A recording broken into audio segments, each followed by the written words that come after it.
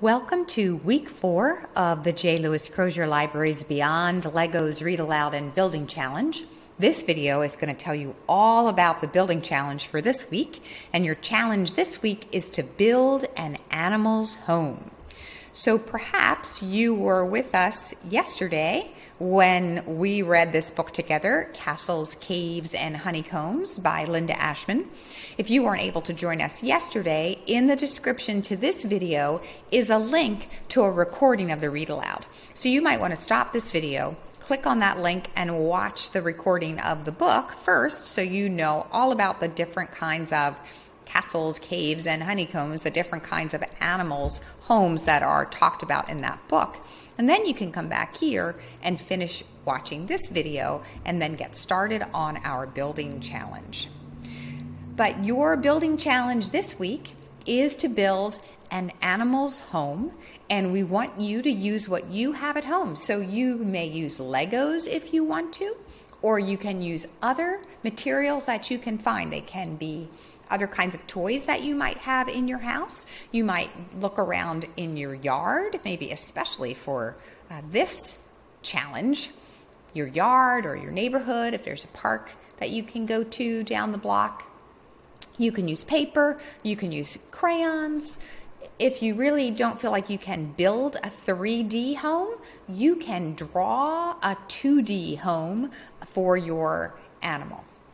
Try your best. Let your imagination guide you. It can be an outlandish home. It doesn't even have to be a completely realistic home. You can let your creativity soar. If you build this home or draw this home, you should submit it to us by Tuesday, September 1st. Oh my goodness, I can't believe I'm saying September. But that's the week, which will be the next week after you watch this video. Once you've built your animal's home, take a picture of it and send it to us at jlcrozierlibrary@gmail.com. Now make sure you talk to your parents or your guardians first before you send us this picture. Find out whether it's okay for your face to be in the picture or whether it should just be your creation itself. And the reason why that's important is we will post all of the entries that we receive to our social media pages so the community can appreciate your great creations.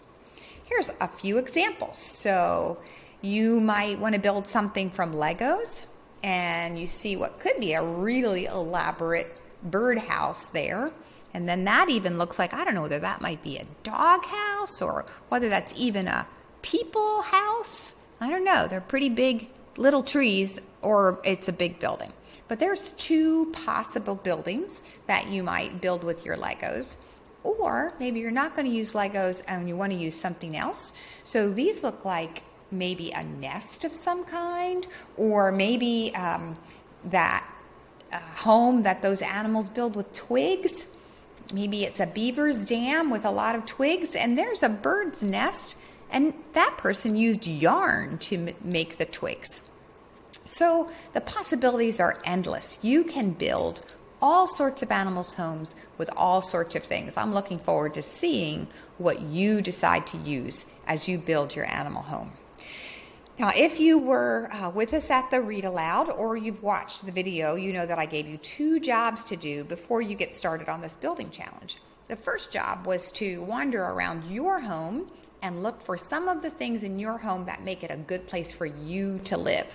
We're actually going to read another book in a couple weeks about the houses and homes where people live, and we'll talk a little bit more about that in a couple weeks. So this week we're focusing on animals. The second job I gave you to do was to come up with a list of the special names that are given to animals' homes. And I found a huge list. So if you want to stop this video right now and go get the list that you started, and then bring it back and start the video again. All right, maybe you have your list that you compiled. You can see how many of the words that you thought of are on this list. So some animals have special names for the places where they live. An ant lives in a hill or a formicary. A badger lives in a set. a bear lives in a den. That's one that you might have thought of. And we talked about the honeycomb, which is inside of the beehive. And we actually had one page in our book about the airy, which is sometimes spelled A-E or just E, the way it is on this list. Cattle can live in a couple different places. A barn, they might be out in the pasture. The building might be called a stable. And then you can look at all of these different animals here and the names for their homes. And this might give you an idea. You might say, oh, I want to try to build a web of some kind. You could do that with yarn maybe.